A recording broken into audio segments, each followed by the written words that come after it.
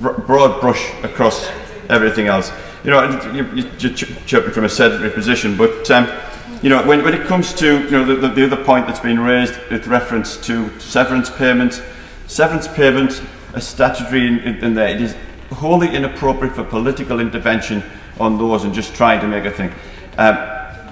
There's been many things, many said, and many people have received them over the years from both sides of this House, and there shouldn't therefore be, you know, a political interference in that one. I think it's up to the individuals. If they want to choose not to take it because they think it's inappropriate, then they can make those decisions. What do you think?